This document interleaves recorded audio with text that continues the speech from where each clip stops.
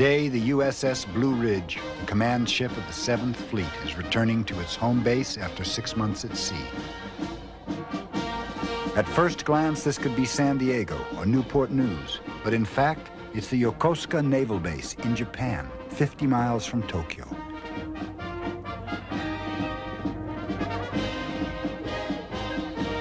From 1985 to 1992, the United States spent over $30 billion on Yokosuka and other military bases defending Japan. During the same period, Japanese companies spent more than $100 billion buying American companies and real estate. They bought over $41 billion of America's growing debt. Yokosuka represents an old American vision of power, out of sync with the world outside its gates. For in Tokyo, Osaka, and in the factories of the interior, there is a new vision of power. It is economic power, and it is made in Japan. This is the story of how it came to be.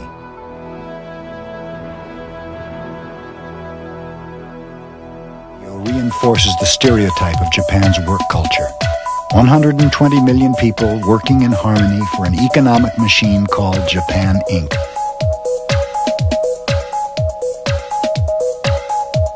But the truth is that the success of Japan Inc. has little to do with culture. Japan Inc. is a three-legged political machine made up of businessmen, politicians, and bureaucrats. It was not born from harmony, but from conflict.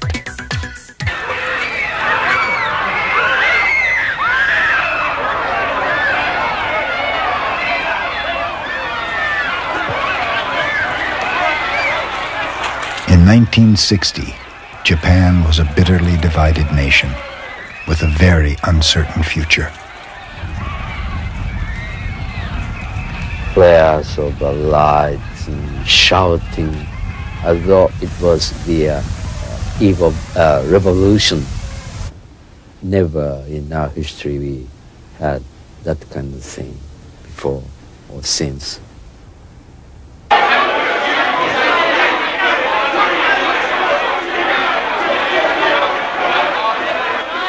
To understand Japan's economic power is to understand its political system and the deals made to unite a divided nation.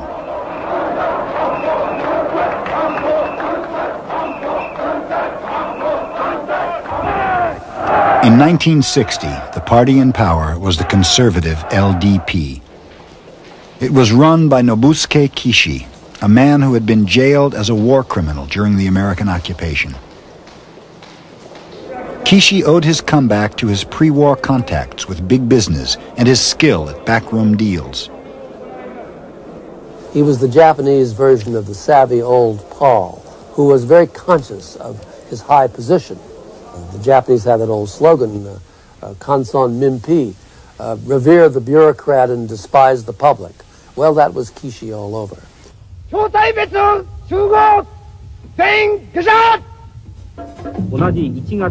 1960, the Japanese economy was marching to Kishi's drumbeat. Japanese companies were disciplined, and many took their orders from the government ministries in Tokyo.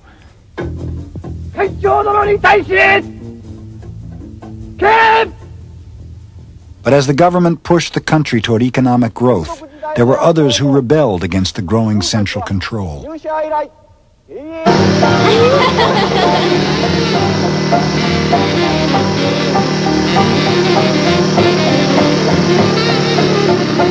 In his groundbreaking film, A Cruel Story of Youth, Nagisa Oshima tapped the mood of a new generation who saw in his films their own dreams of liberation.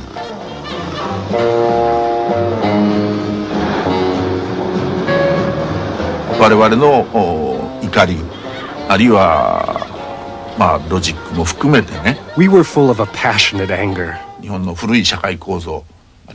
We wanted to destroy all vestiges of pre-war Japan, from the family structure right up to the society as a whole.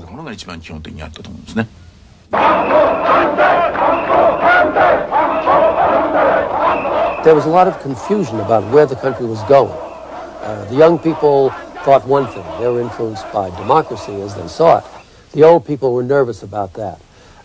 Management went one way. Labor was going another. There were vicious, protracted strikes in Japan's major industries, Toyota and Nissan among them.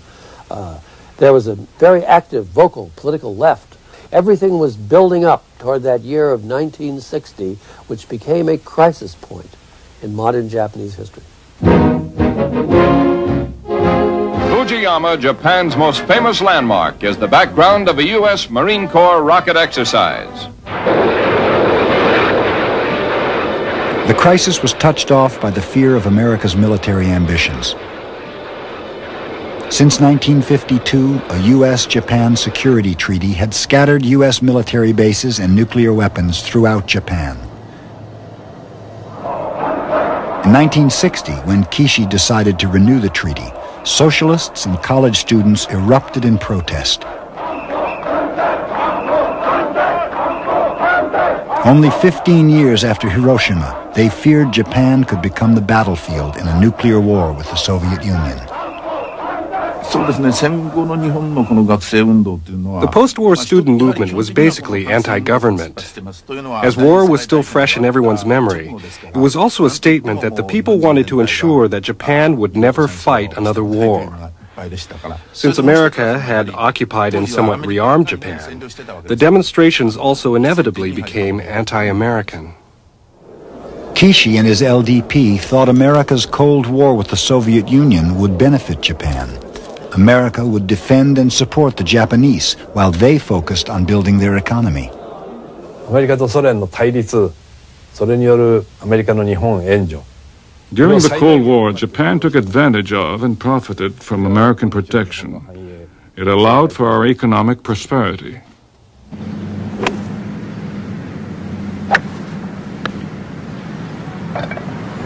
This treaty represents an indestructible partnership between our two countries, in which our relations would be based on complete equality and mutual understanding.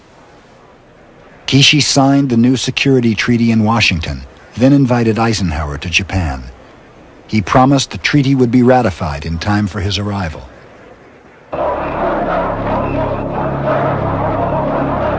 Kishi returned home to massive demonstrations outside the Diet, the Japanese parliament. But Kishi was determined to pass the treaty before Eisenhower's visit. He used his political muscle to cut off debate. In desperation, socialist politicians, outflanked and bypassed by Kishi, tried to stop the treaty process by barricading the Speaker of the House in his office.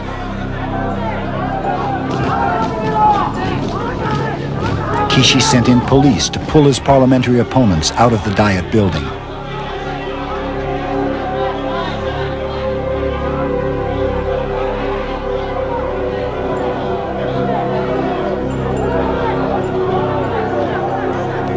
Finally, the police were able to push the speaker through the melee to the podium.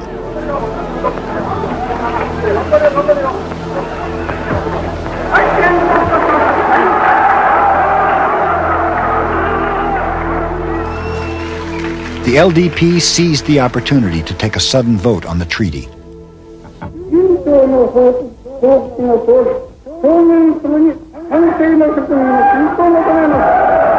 It passed overwhelmingly, since there were no socialists in the Diet chamber.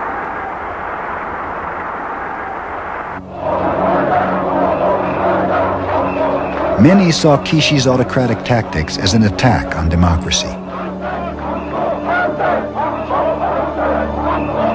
Students vented their anger on James Haggerty, the advance man for Eisenhower's visit.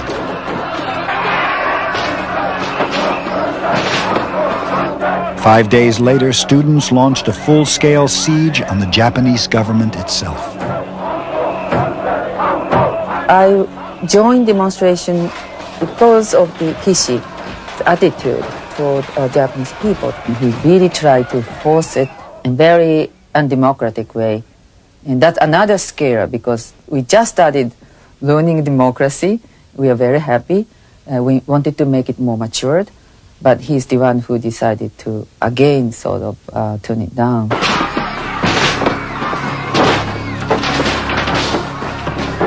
In the year's most violent riot, a young student was killed. Eisenhower canceled his visit. Kishi resigned in embarrassment just 5 days after the treaty was ratified.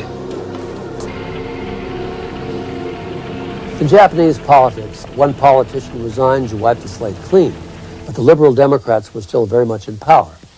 The American alliance, as they saw it, had been cemented. That was behind them. They were now trying to look toward the future. First pillar of Japan Inc. was in place. A conservative political party allied with America and devoted to economic growth.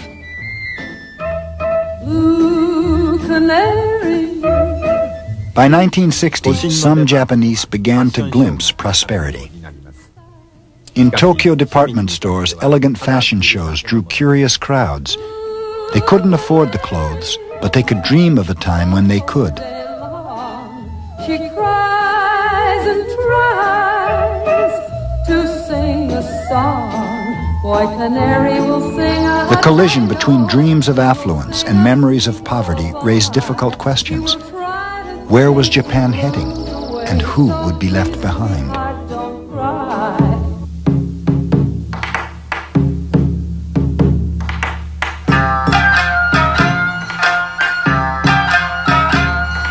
In 1960, while protests raged in Tokyo, the eyes of the nation were drawn to a few poverty-torn villages on the island of Kyushu.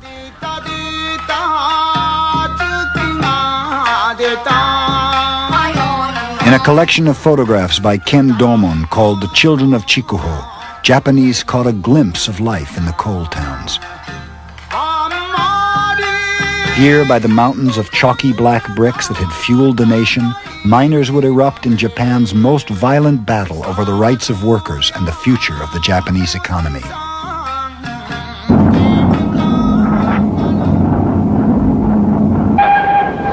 For over a century, coal had been Japan's most important natural resource. But the miners were anything but national heroes.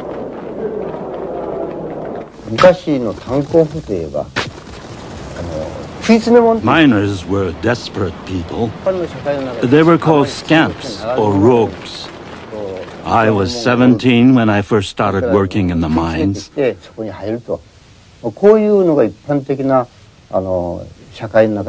When I came home, I wouldn't tell anyone that I was a miner. Of course, the money was better than many jobs in the area, but it was miserable work. From the hard life of the coal mines grew powerful labor unions. The most militant local emerged from the Miike mine of the Mitsui Company. Fearing layoffs in a nation with few good jobs, the miners had negotiated ironclad guarantees of job security. But changes were on the horizon. By 1960, the United States had guaranteed Japan's access to a new source of energy, oil. The Japanese government decided to steer the country away from coal.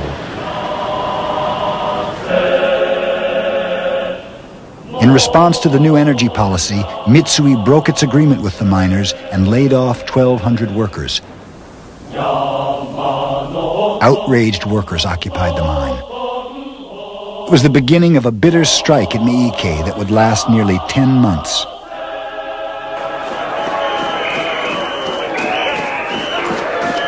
The struggle began when Mitsui sponsored a new union with foremen, managers, and replacement workers. Then Mitsui tried to send them past the picket lines to work the mines.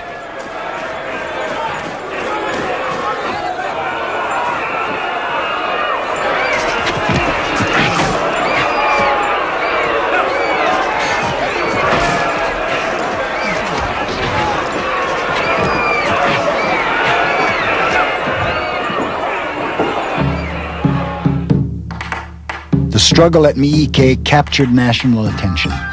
Many of the same activists who were battling the security treaty in Tokyo traveled to Miike to help the strikers. The miners' strategy was to keep the company from shipping its coal. Mitsui's strategy was to outlast the miners. They had financial support from many of Japan's major industrial companies who were determined to break the unions any way they could.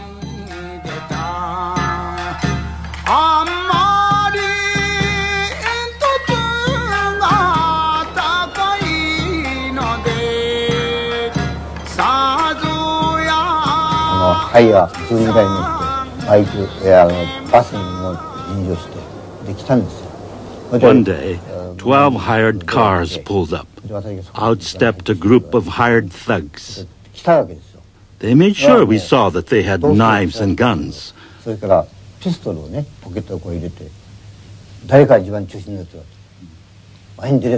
Then they asked for the leader of the picket line. The workers were getting scared, so I got them singing labor songs.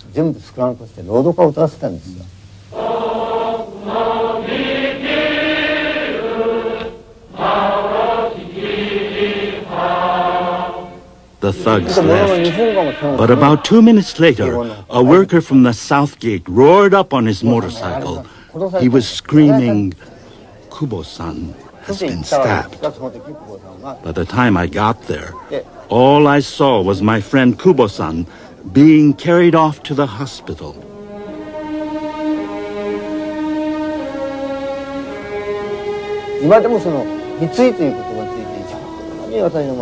Even today, when I hear the word Mitsui, my heart swells with hatred.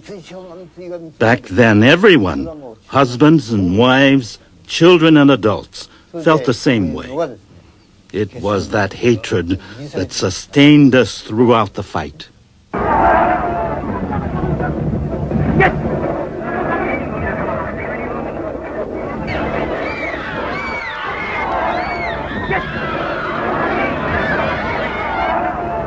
By July of 1960, Miike was a national crisis. The Japanese government sent 15,000 members of the National Police Force, 10% of the country's total, to force the union away from the mine. Sympathetic Japanese unions responded by sending in over 15,000 workers.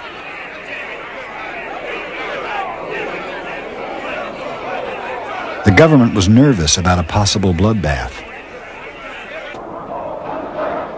10 months after the strike had begun, the government persuaded Mitsui and the Miike Union to accept binding arbitration. The Central Labor Relations Board ruled in favor of Mitsui.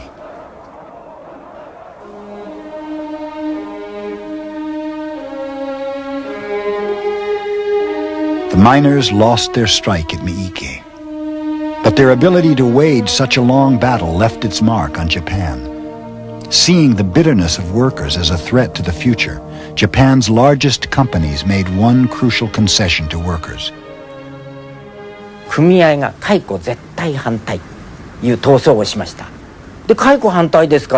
The unions won an end to arbitrary layoffs. Management did all it could to prevent layoffs in order to have a more satisfied workforce.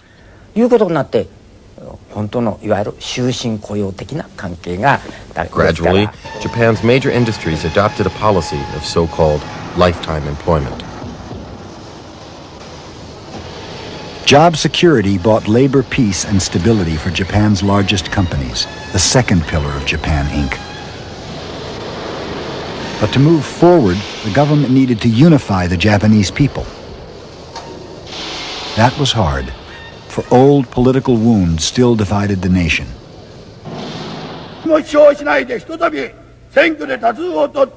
In angry speeches made during the election campaign of November 1960, the leader of the socialists, Inejiro Asanuma, warned that the specter of pre-war Japan still haunted the nation.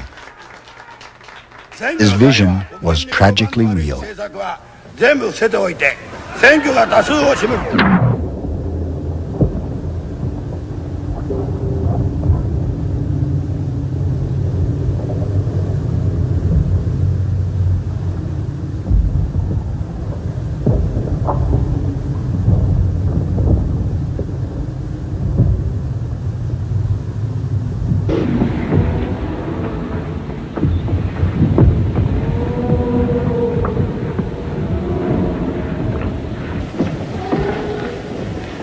Asanuma died moments later.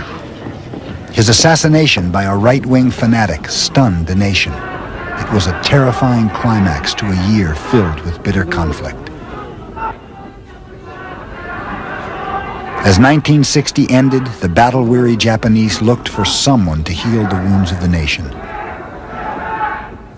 The man who emerged was not a man of business or a man of politics.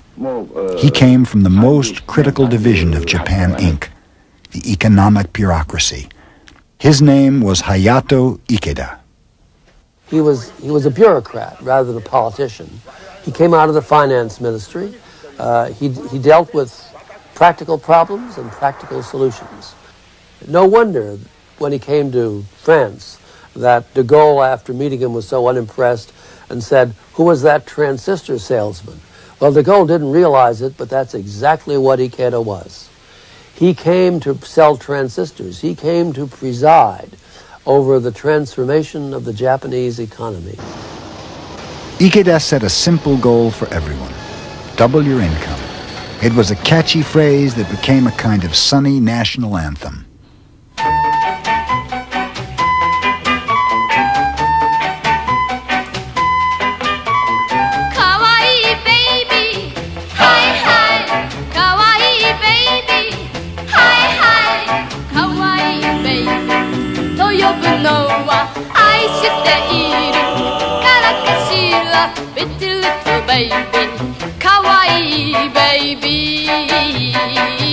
They called it Akarui Sekatsu, a bright new life. As Japanese industry churned out new products and kept people working, consumers bought their way to a new prosperity. There were three items every family had to have, the three treasures: a refrigerator, a washing machine, and a TV set.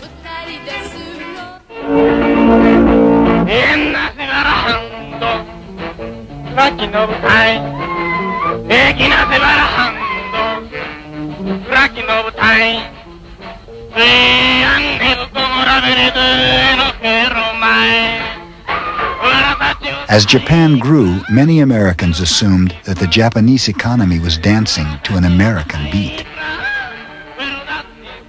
Viewed from the outside, Japan looked like an imitation of the U.S. But in point of fact, Japan was evolving toward a very, very different economic and political pattern. The name of the game was capitalism, but Japan and the United States were playing by a very, very different set of rules. No one knows the rules of the game better than Takeshi Isayama.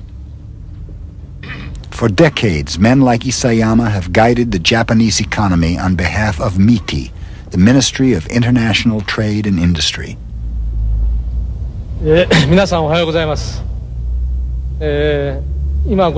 At this corporate baseball tournament, Isayama is the guest of honor, a sign of a special reverence for government bureaucrats not found in America.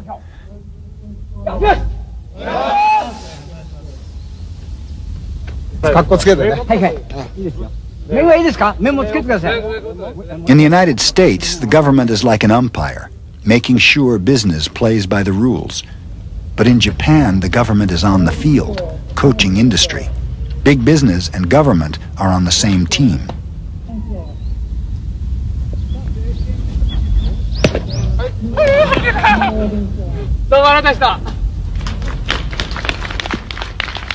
People in Japan expect certain things of the Japanese government, of the central bureaucracy. Actually, there's quite a high expectation that they will be defending the national interest. And I think in the post-war period, that has been defined primarily as promoting Japan's economic development. Like most Japanese bureaucrats, Isayama's crowded bullpen office does not reflect the prestige of his position.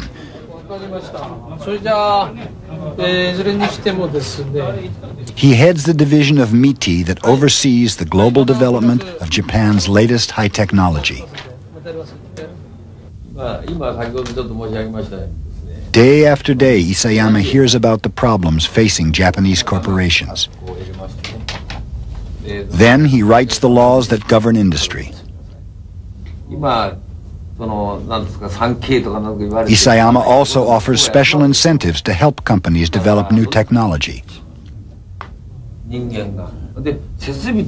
切なガイダンスを与えられるだけのその知的なそのセンスっていうのを我々が持つかどうかなんですね。MITI's job is to guide the development of Japan's future. こういう方向に進まなきゃいけないんじゃないかということを企業がいくらその業界 If a certain segment of industry wants to go one way and another wants to go another way, the conflict will be destructive. やっぱりこの人の言う方が正しいんじゃないんですよかと。 It is MITI's job to mediate and choose the best road for all. 少し変えていくということは通産省の役割として。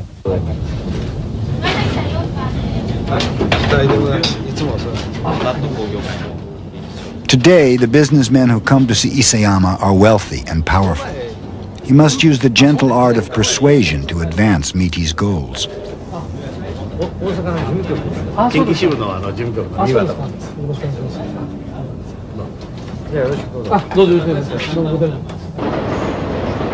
But 30 years ago, MITI was the commander-in-chief of the Japanese economy. It gave the orders and companies obeyed.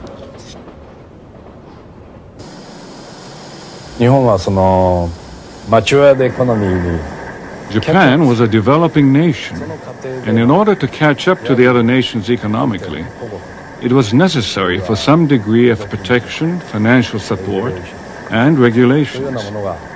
These were the primary responsibilities of MITI.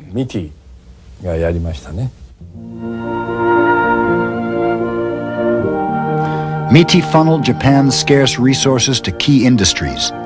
In 1957, MITI decided Japan's future depended on electronics.